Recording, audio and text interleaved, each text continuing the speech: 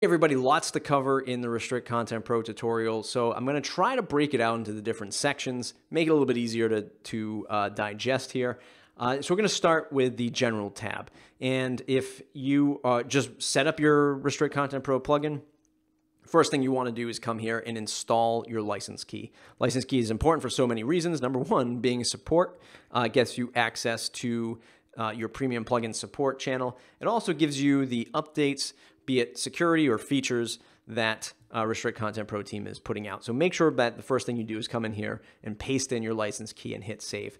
Now, the next 5 options here are fairly self-explanatory. They're the registration, success, account, edit profile, and update billing page. These are all the pages that are behind the scenes. Well, actually the registration page isn't, but the other 4 are. These are the ones that are behind the scenes that people, after they register, they see it. When they log back in, this is the dashboard that they're presented with. If they want to change their profile settings, billing settings, all of that stuff, these are the pages that you can assign to do that, right?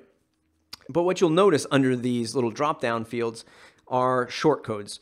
And then these shortcodes can be used on any page. So for example, when you install this stuff, when you install the plugin, it creates a register page. It says, hey, we're going to create register page, and that's going to be the page that people use to register for their membership account, right? Makes total sense. But if you want the registration form on another page, maybe you want to create different landing pages, different squeeze marketing pages, no problem. You can copy and paste this shortcode and place that on any page. I'm going to show you an example of that in a minute so you can see that. And the rest of the options here are the like the auto renew option. Select the auto renew behavior you would like subscription levels to have. So pretty much this says you will always auto renew these subscription levels, you will never auto renew these subscription levels, or you'll let the customer choose whether to auto renew or not. So important for many reasons. Real quick, having auto renew on for the website owner, for the membership website owner, means that you will be getting those recurring payments. So it's going to auto renew, it's going to set up the billing, and it's going to keep going. It means you're going to be getting paid, your customers are going to continue to receive content. However, maybe you don't want that to happen. So you might set it to never auto renew, right? So that means that the person has to come in and renew their subscription, or let the customer decide, which gives customers some transparency, gives them some trust, it gives them some confidence to say, look, if I want to just stop this billing from happening, or I don't want my membership to renew for whatever reason, I can log into my profile page or my update billing card page, change that and shut that off. Makes total sense. Last 2 options, these are the messages that the user is presented with, or the visitor to your membership site are presented with when they come to free content and premium content. Now, I talked about this in the overview video of Restrict Content Pro. You can set up a free level that so many membership sites, or we're all used to having some sort of free, right, when we sign up to a membership service or a service in general. So the free content message is presented when you have content restricted just for the free level, and the premium content message for people who are actually paying you. So you might set up in this scenario. You have your new membership site, you're ready to roll, and free content, you're giving away free content. You're giving away, let's see, this 3-part course or whatever it might be. You give that away for free. The only thing that people have to do is register. They have to hand over their name and create a user account and give you their email address. And maybe you might market to them through that way and hopefully upsell them to a premium account. You might do something like that. So you wrap some content with the restrict tag, which I'll show you in a little bit, and then you upsell to other premium content. And here you can formulate that message. So just so you can see, for example, I say, hey there, this content is available for free when you register, and I link it to the registration page. And you can make this whatever you want. I really like that about Restrict Content Pro. You can kind of customize these messages and tailor it to your marketing message or your branding message. And then for the premium content, I say, hey there, this content is available to members only. Consider registering for an account. You can put in whatever you want. Restrict Content Pro doesn't restrict you from doing that. Let's take a look at a quick example of the shortcodes and the messages so you can actually see the stuff in action. Let's go to a page. And I have this free page already set up so you can see that. So in this example, this shows you, this is going to be one of my free pages to a free membership level that I've already set up. And it says, this content is available for free and serves as a teaser to protect the content below. Again, total examples for this video. And then you can see here that I have these restrict tags and the short codes. So you put in a little short code that says restrict, and then you put all the content you want below that. Now, because we're in the WordPress editor, you can put in any content that you want. And it's up to you, right? So this could be any content within the post, or you could be restricting this stuff through the subscription level below. But if you don't want to do that, like if you want to leave bits of the page open without registration, like I have here, you can have like an explainer video or a couple of explainer paragraphs, and then the rest of the content is restricted. You can do that kind of granularity with Restrict Content Pro and many other membership plugins too, in fact. So you can see here I've restricted the this little quote by Mark Twain. Let's just take a look at the page from the front end just so you can see it as an example. So you can see, here's my content, awesome free page. This content is available, blah, blah, blah, blah.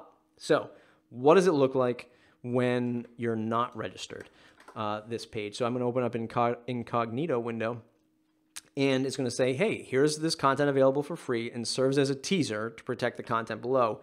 And then I have this message. It says, hey there, this content is available for free when you register.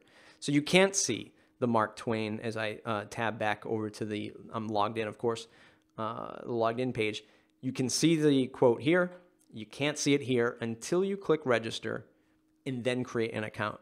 And as you can see, I have this freebie free plan for 1 year. It's free, of course, and people can register. And because that content is available to the free people, or the free folks, then they can see it, right? So let's go back, and I'm going to show you one more piece in this first getting started piece.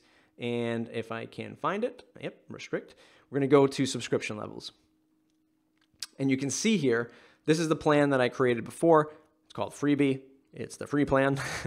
It's got an access level of 0. I'll talk about that in a little bit. The duration is for 1 year. So you can set up these durations for whatever you want. It could be 7 days. It could be 365, whatever the number is. And you can set that up in the duration, days, months, and years. 0 for unlimited. But many folks say, hey, maybe you get your first year free, and then after that, you're going to get to pay for the pro plan or whatever it might be. So this gives you a quick overview of that. You can see how many subscribers you have that are, have joined on that particular plan. And I'm going to hit edit just so you can see it. You give it the description here. Again, price is 0, sign-up fee is 0. These are all things that you can edit to change your price points later on. Active or inactive, I talk about this in the overview video, but if you wanted to say that, hey, look, when somebody registers, you're not immediately active until I say so. You might run a membership site or like a mastermind course, and you want to make sure that even if somebody registered, that you check them out, right? You might want to check their profile, or you might want to look at their email address, or maybe you want to have sort of a one-on-one interview with them outside of, your website. And it's a very manual process. You can set the status to inactive so they can't access anything until you go into their user account and hit active. Something that I can see a lot of different membership sites doing, in fact. And then the user role, that's a little bit more advanced for most of you. You'll be giving them the subscriber role unless you're doing roles, WordPress roles with other features of your website. That one's a little bit more advanced, but for all intents and purposes, you can just focus on leaving it as the subscriber, right? No harm, no foul. And that's really the first things that you're setting up. You're setting up your general page. You're throwing in, I'm on the wrong page. You're throwing in your license key. You're making sure that your registration pages are all set up and your account pages are all set up, which they will be by default. But if you want to move them around, you can place those short codes on any page or post throughout your site. And you're setting up your free content messages, or free or premium content messages. And you're getting sort of this housekeeping stuff out of the way before you begin. And then the next thing you do is you go over to your subscription level and you create your new subscription. Again, I have free. You can set up another one with a price point if you want to. So that's just getting started with Restrict Content Pro. That's the first quick overview of getting started, showing you how to set up these options, how to put them on pages, and what it looks like to protect content. We're going to dive in a little bit more features in the next video. If this video was helpful, we'd love to get a YouTube like, of course, and share it with friends, family, and whoever else you can on the internet. Hope you find it useful. Check it out. Check out the next videos coming up. Thanks, everybody.